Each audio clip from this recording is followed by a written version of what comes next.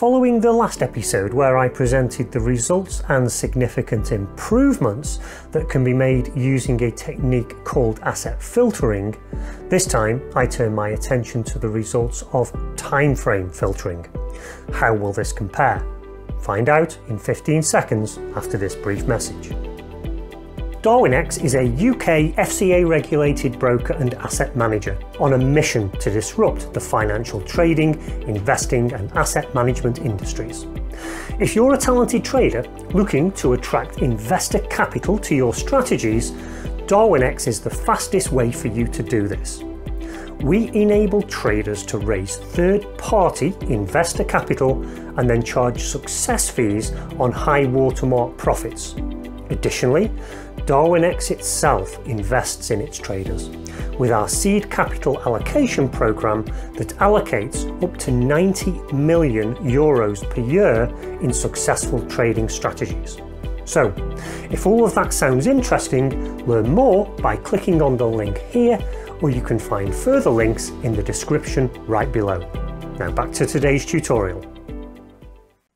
Following the significant improvements we saw last time using a technique that I call asset filtering, we now turn our attention to another technique that's similar in principle but focuses on the noise signature of timeframes instead of assets. But once again, the improvements that came out of the research are significant, with far-reaching consequences, so they can't be ignored. Let's see. So time frame filtering is the second of the techniques that I covered previously. And this time we get to see the results of this particular technique. Now, just as a quick reminder of the kind of improvements we saw with asset filtering, it looked like this. On the left, we have a strategy, which was a mean reversion strategy, and this was traded on 28 currency pairs initially. And so we can see on the left-hand side, we're experiencing drawdowns here in the region of 35 to 40%.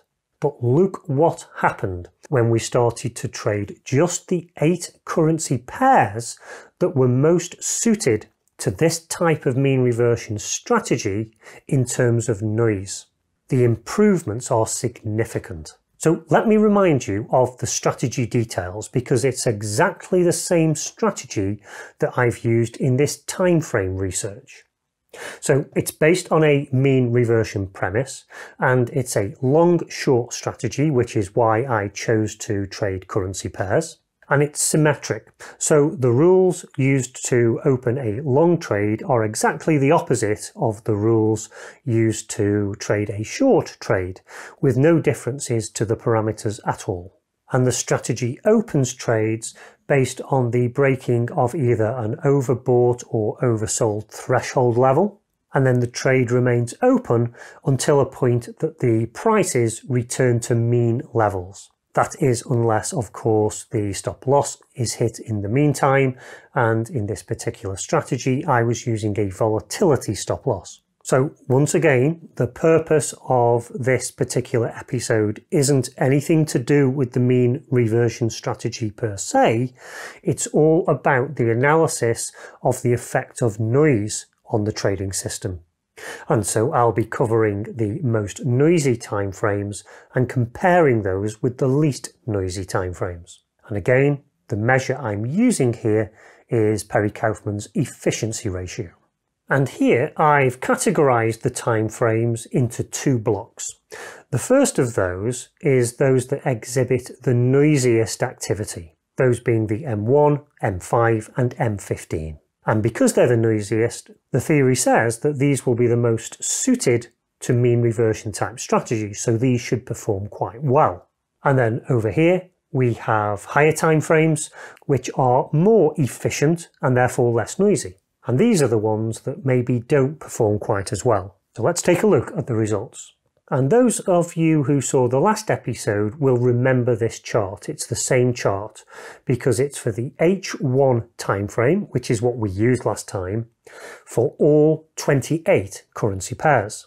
And so once again, this is going to be our baseline result. And if you remember, this had nearly 13,000 trades and had a CAGR over mean drawdown of 0.25. So let's compress this a little so that we can see it side by side with other timeframes. Now remember, we're looking here at the H1 timeframe, which just so happens, when measured by the efficiency ratio, to be the most efficient timeframe, and therefore the least noisy. And so, if anything, we'd expect this timeframe to give us our worst results for a mean reversion strategy. So let's now take a look at what happens when we see the M15 and the H4 results. And as you can see, both of these produce improvements. Let's just take a look at some of the metrics to get an idea of the magnitude of those improvements. So first of all, in terms of number of trades, on the left-hand side here, as we'd probably expect, the M15 timeframe produces many more trades. And in this case, around about 47,000 trades. So very, very highly statistically significant here. Over on the right-hand side for the H4 timeframe, it's about 2,800. And in terms of our performance metric, which is the compound annual growth rate over the mean drawdown, you can see in both of these instances, we've got significant improvements. So the M15 has a value of 1.23 and the H4 has a value of 1.9, up from that baseline level of just 0.25 for the H1 timeframe. And remember, all of these results represent the results from all 28 assets. These improvements that we have seen here are pretty much what the theory said we should have expected. So as you can see, the noise levels for both the M15 and the H4 have increased compared to the H1. But what will happen when we take a look at the M5? Should we expect an even bigger improvement here because this is noisier? Well, let's take a look. And the answer is that no, we don't see a big improvement. So why is this? Well, having taken a look at the underlying trades that form this, the conclusion I've come to is that it's because the trades in the 5-minute time frame are relatively small in terms of the amount of profit or loss that each of those produce. It means that the level of charges for things like swap and spread and commission are relatively large compared to those small values, whereas in the higher time frames, charges become much less significant. But if we look at the results, it is still profitable. It still has a return of approximately 130%, but the drawdowns are absolutely horrific. And so clearly it wouldn't be a tradable strategy in this time frame. So if we ignore this M5 time frame based on the fact that it's untradable because of the relative size of charges versus trade size, then the time frame filtering does give us huge improvements. And we saw these in both the M15 and the H4. And so as far as I'm concerned, the theory holds.